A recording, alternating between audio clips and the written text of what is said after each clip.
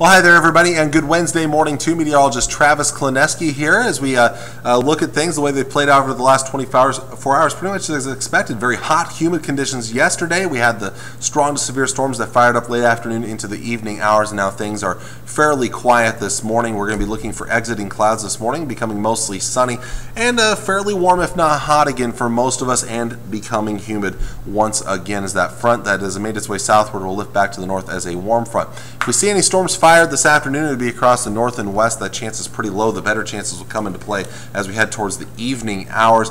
I think the farther north you go, the better chance you have of strong to severe storms. I think especially the northern half of the state of Nebraska here. So we're certainly going to have to watch that threat closely because damaging winds could be a big-time threat with some of these stronger storms in northern portions of Nebraska into southern South Dakota. Later into the night, there's still a small chance of some severe weather, although that chance does go down a little bit late tonight. And by tomorrow morning, outside of an isolated shower storm to the northeast, I think most of us will be looking at quieter conditions. Partly to mostly sunny skies for your Thursday. Could be a large range in temperatures depending on where that cold front ends up being. A little cooler to the north, warmer to the south. In fact, heat indices could be back over 100 degrees in the southeast. And we do have a small chance of a late day shower or thunderstorm out there, although the severe weather threat looks a little bit lower for your Thursday. For today, there is an enhanced risk across northern portions of Nebraska and southern South Dakota. And those are areas where I do expect some of the biggest threats of severe weather. Again, you're talking about mainly a damaging wind threat. 60 to 80 mile per hour wind gusts are going to be possible, but then you're also looking at the possibility of maybe some large hail, possibly even an isolated tornado or two, but again, winds look to be the biggest threat. Most of us actually have a slight risk of severe weather. I think that's a little overplayed. I don't expect a lot of severe weather farther to the south, closer to about the Tri-City southward.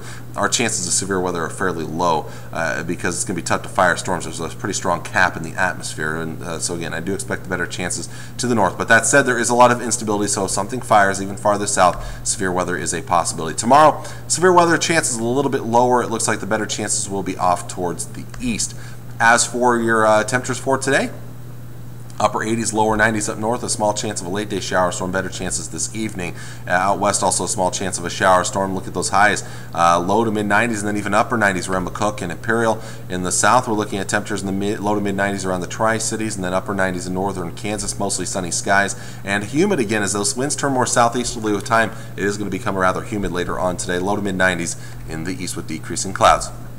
Your 7-day forecast after today, looking at a lot of upper 80s and lower 90s. So very warm, if not a little hot, but again, not as hot as it was yesterday.